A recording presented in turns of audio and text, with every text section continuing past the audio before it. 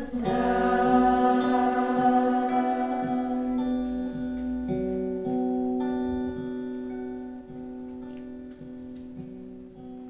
Lord be with you. And with your spirit. A reading from the Holy Gospel according to Saint Mark. Glory to you. Jesus and his disciples came to the other side of the sea, to the territory of the Gerasenes. When he got out of the boat, at once a man from the tombs who had unclean spirit met him. The man had been dwelling among the tombs, and no one could restrain him any longer, even with a chain. In fact, he had frequently been bound with shackles and chains, but the chains had been pulled apart by him, and the shackles smashed, and no one was strong enough to subdue him. Night and day among the tombs and on the hillsides he was always crying out and bruising himself with stones. Catching sight of Jesus from a distance, he ran up and prostrated himself before him. "What have you to do with me, Jesus, Son of the Most High God? I adjure you by God, do not torment me." He had been saying to him, "Unclean spirit, come out of the man." He asked him, "What is your name?" He replied, "Legion is my name. There are many of us." And he pleaded earnestly him not to drive them away from the territory.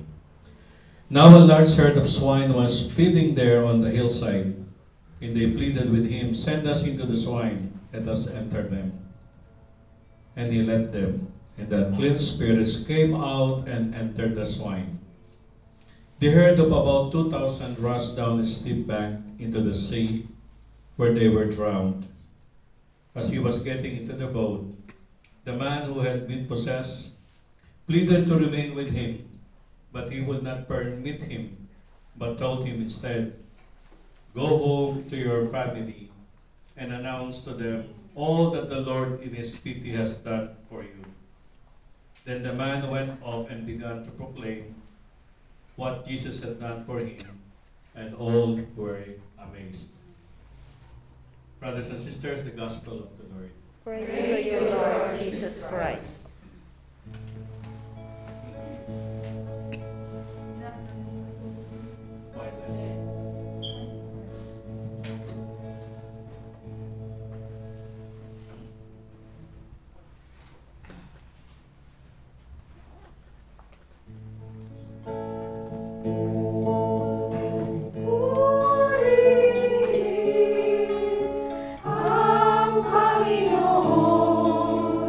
Si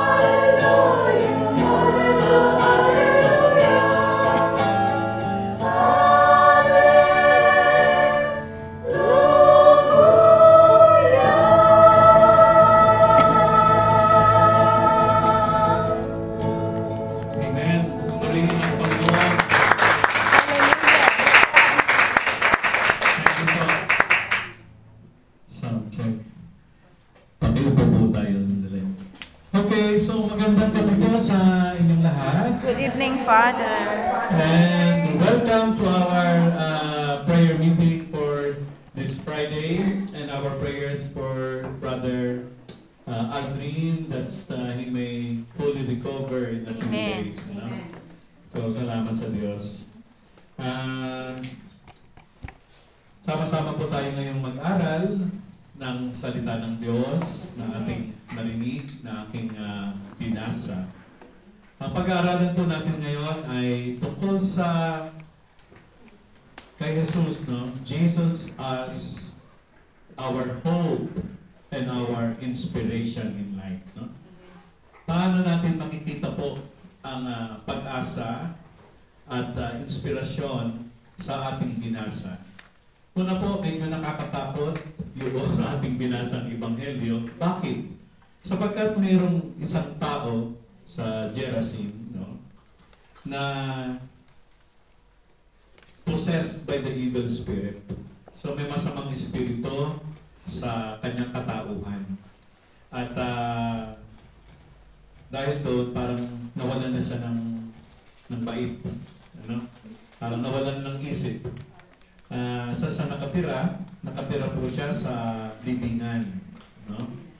At kahit anong gawin, sabi po dito, siya ay nilagyan ng talikala, ng chain, pero napuputol niya yun. Nilagyan siya ng shackle dito sa paa, pero nasisira din niya yun. At sabi po dito ay no one was strong enough to subdue him. So walang, kahit na sinong pinakamalakas doon sa village na yon, ang nakakapigil sa kanya. At dahil po doon ay nakakatakot yun. Siguro lalo kung sa setting natin sa Philippines, sa isang barangay, ay mayroong isang taong ganito, nakakatakot yun. Diba? Buong komunidad, no? Buong barangay, siguro matatakot sila. At kasabihan ng mga anak, huwag kayong lalapit dyan.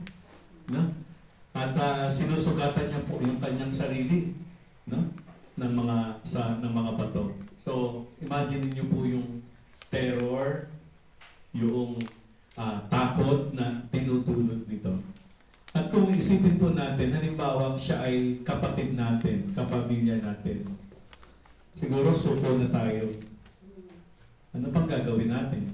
Wala na. Diba? Wala nang pag-asa. Masira na ulo. So, baka ikahiya pa natin. Paminsan pag kami sa Pilipinas, pag may lupulok ko sa pamilya, parang buong pamilya ang tingin may lahi, di ba? So medyo nakakahiya, no? At parang gusto mo nang itakwil na hindi ko kapamilya yan, wala ko ng kapamilya ganyan. So siguro kung tayo kapamilya nun, ano pa magagawa mo? Siguro wala na, surrender ka na. At wala nang pag-asa. Hopeless case, kumbaga. Pero tingnan po natin, no? Sabi ko nga sa inyo, pag-aralan natin, ang si Jesus bilang source of inspiration and hope. Una, pag-asa. No? So ngayon, si Jesus ay pumunta doon. At si Jesus hindi natakot sa kanya. Bagkus nga, siya ang natakot kay Jesus. Anong sabi niya? Anong gagawin mo sa amin? What have you to do with me? Jesus, Son of the Most High God. Anong gagawin mo sa amin? Kilala siya. Kilala siya.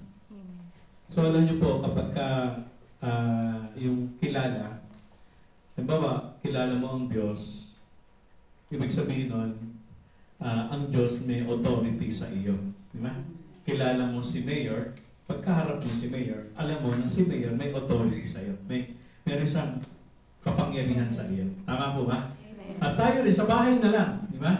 Kapag kaharap mo yung nanay mo at saka tatay mo, authority yun.